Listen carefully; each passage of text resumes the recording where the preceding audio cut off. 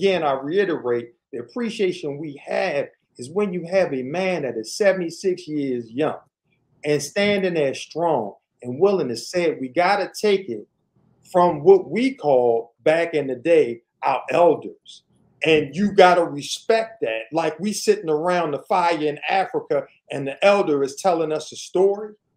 This is what it is. But this story is about reality. And the moment we decide to stick together, not just as Black people, but our white allies, those who, because we live in a system that they want to deny us the history that's taken place. But when they deny Black history, they're also denying the white history of the abolitionists who weren't about that.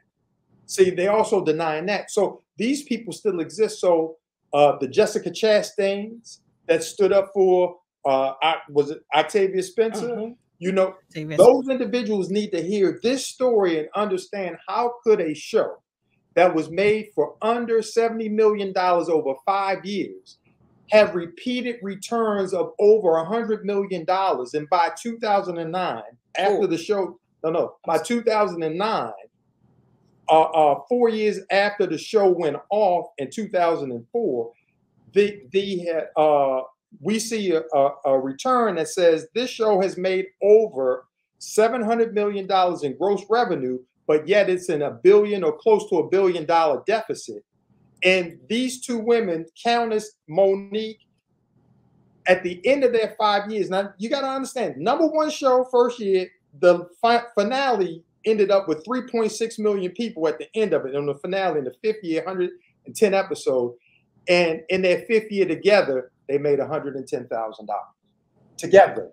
I wanted to ask, speaking of white people and the actors and the white allies and abolitionists, when you look at Friends, Frasier, Seinfeld, right?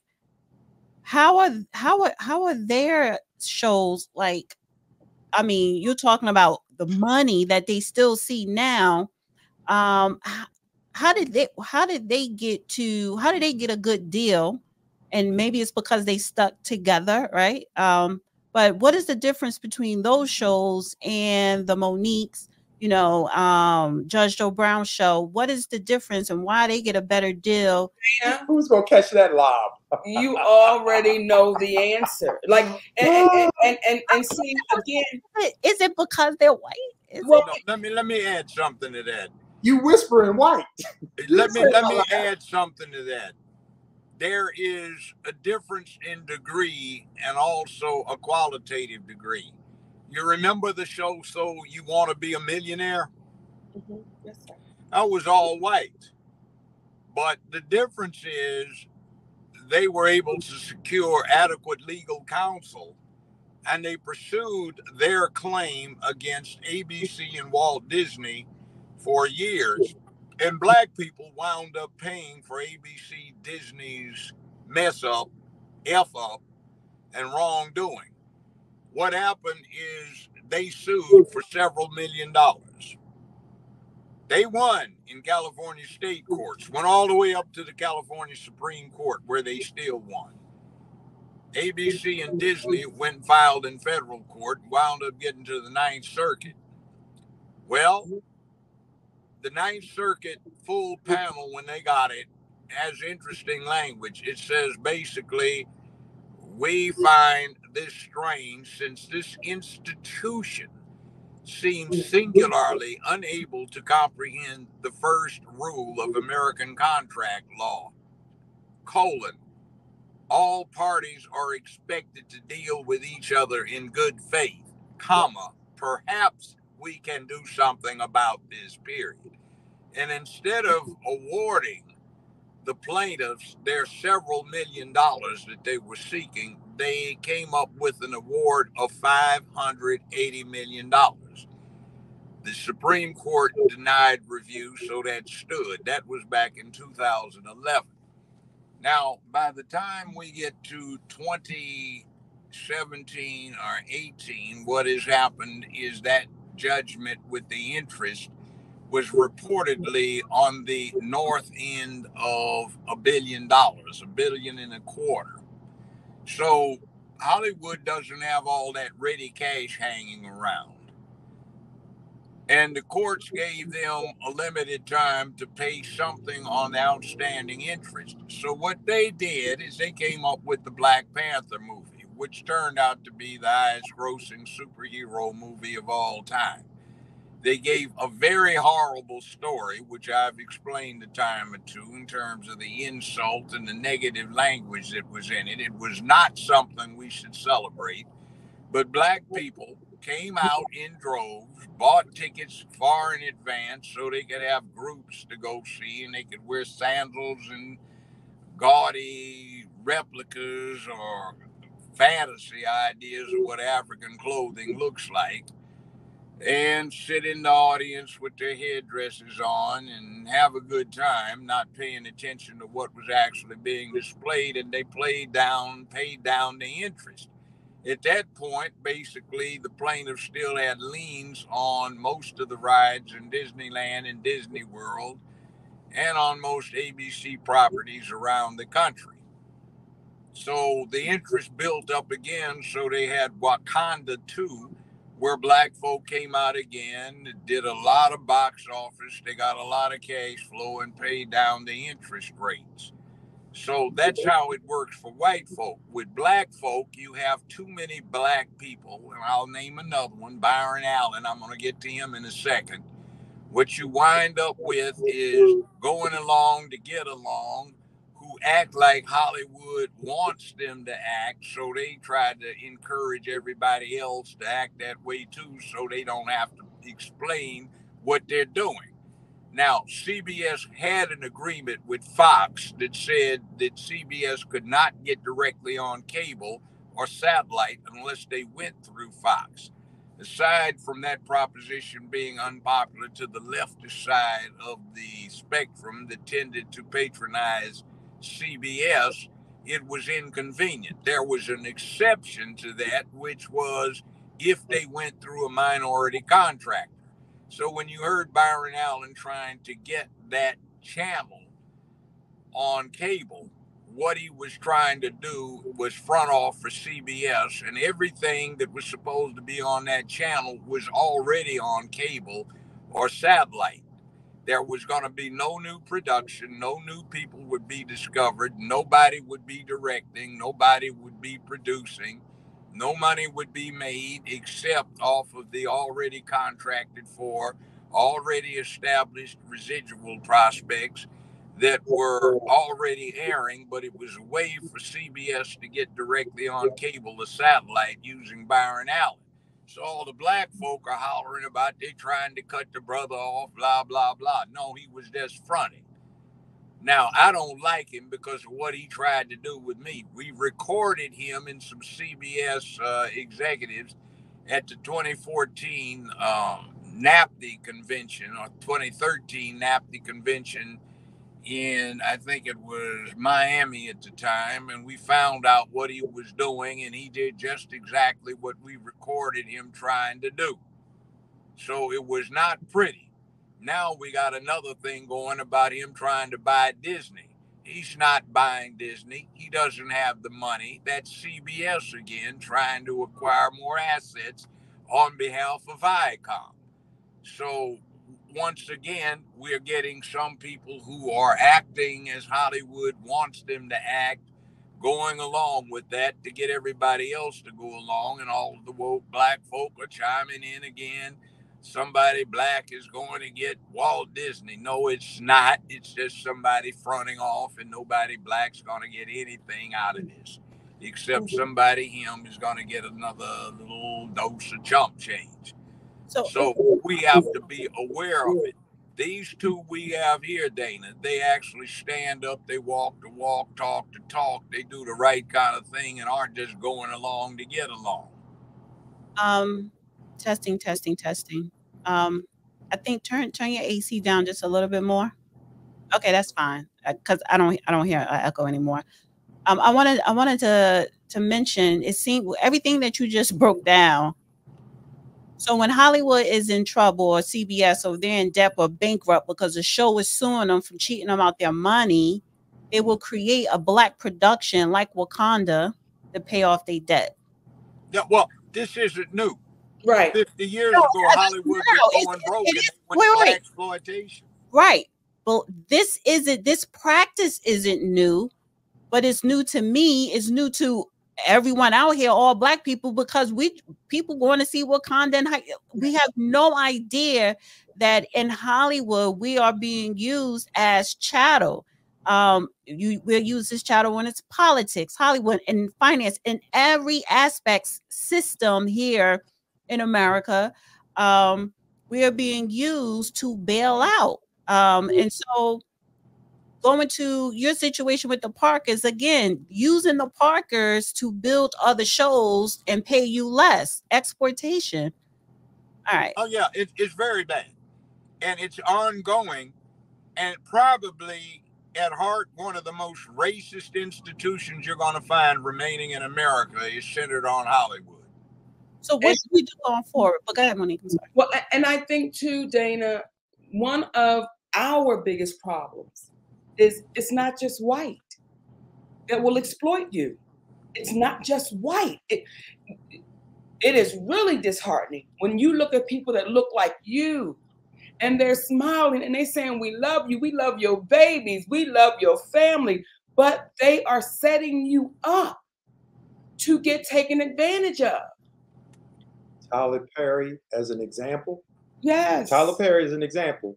When Monique shoots a movie called Almost Christmas, David Talbot, who I went to Morgan State University with, right across the hall from me, who was the director of that movie, he calls me up after he sees Tyler Perry and he says, I saw Tyler Perry, and he asked, how was it working with Monique on this film? And I had to tell him, man, it was incredible. And he said, well, that wasn't my experience when I worked with Monique.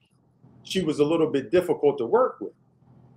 So we went on our podcast and we discussed what it was that he said, because we didn't understand. And Lee had gone on prior to him coming back to apologize, had gone on and spoke about Monique was making difficult demands. Well, in our community, people thought because she won the Academy Award, now all of a sudden she was trying to be a grand diva. The difficult demand that was alleged was due to me personally getting a call, and they reached out to ask, because Monique had done such a wonderful job promoting the movie while it was owned by the Magnuses and LDE, which was Lee Daniels Entertainment. Since they acquired the movie, they wanted to know would Monique be willing to travel to Cannes to promote this film for them, under the guise of her having the ability to campaign for the Oscar award. For Lionsgate. I'm sorry, Lionsgate. Mm-hmm. So when I spoke with Tyler Perry, he was like, listen, don't you understand this opportunity? If Monique campaigns for this award, if she gets nominated, she could get $3 to $5 million a picture. If she wins, $6 to $8 million.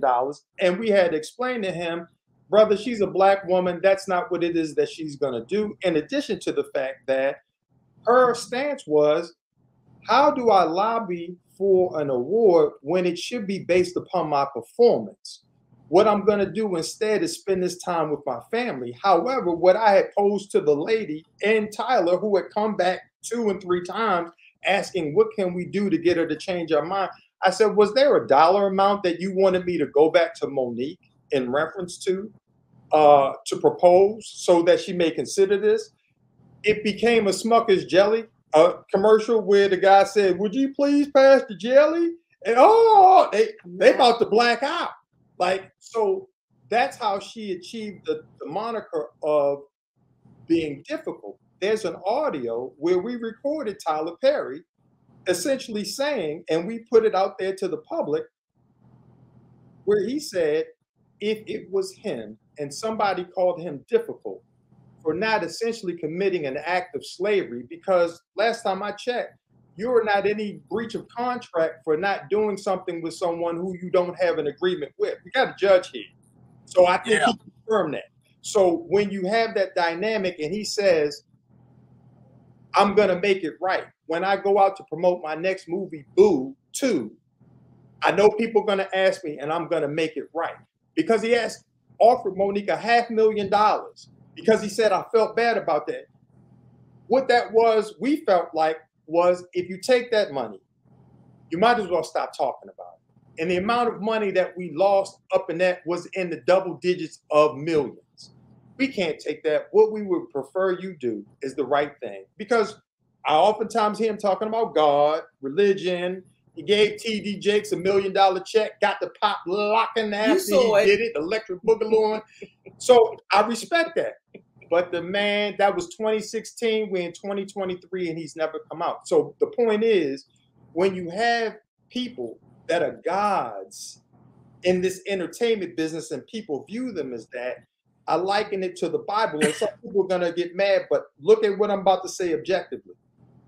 Where do you know that an individual could send their children out into the wilderness, buck naked, without knowledge, and they're still deemed a hero?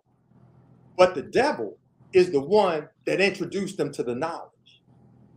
When you have people in this world that are deemed gods, what happens is what took place with Whoopi Goldberg, where it wasn't about was Monique right or wrong in reference to not promoting something that she had no contractual obligation to promote. What was put forth was, I could have schooled you and told you what Lionsgate expected.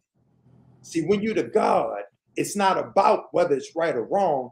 It's about, you don't go against the gods. And we saying, listen, we were given what you call free will. And our free will is we love everybody. And we love everybody so much that we feel compelled to say the truth, regardless, because guess what? Tyler Perry, Oprah Winfrey, she sat back in silence and never said that this Black woman was right for taking the position she took. But you can hear her story of her introduction into being a talk show host. It was because she was treated unfairly when she was in Baltimore, Maryland, on People Are Talking, when she was co-host with Richard Sher, and she was paid less than half of what he was paid. But you're going to sit back silently while Monique is being demonized, but you go to bat for a gentleman named Harvey Weinstein on a CBS morning show with your good girlfriend, Gayle King.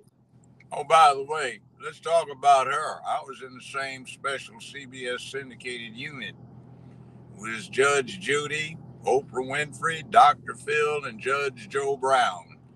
The person who was assigned the executive authority over that unit was a guy named Roger King.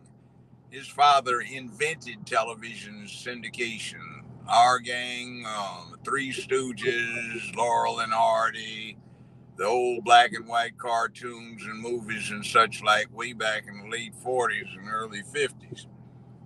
He discovered Oprah. He discovered Phil. He managed Oprah's money, set up OWN for her, and then he died suddenly. He came to me and he said, you know what, Judge, I like you. He said, I just discovered that they've been trying to down you because you are an intelligent Black man who will not put up with their shit. Come on. He said, I want to help you out. And you see, what happened is when they started the unit off, I was doing pretty well in the ratings. It was out of that unit, I was beating Phil, but it was Judy, Oprah, and me, then Phil. So he said, I'm going to fix this. And when we got through, before he died, it was Judy and Joe. Oprah was behind us, and I was beating her every week in the ratings. But you see, Oprah was the poster child for something that Roger King was supposed to be doing. Now, you've got a whole, I won't even get into some of the other stuff that he told me that he was doing with that. But a lot of it was an illusion that the public still buys. And there is a truth about that. You tell a lie long enough and loud enough, you get anybody to believe it. One example, can you do one example that Oprah never read all those damn books that she was promoting? No, Roger King was picking her books for her. He giving her notes. What was going on.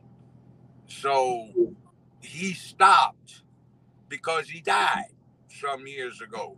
So a lot of stuff she was picking was no longer Roger King picking it. It was Oprah picking it, and that's why you got some of that mess. Now, See, black people don't realize this. We subsidize Hollywood. Back in the 60s, when you went to a movie in 1967, Los Angeles, New York, Chicago, the movies changed every Thursday and Sunday. Every Thursday and Sunday.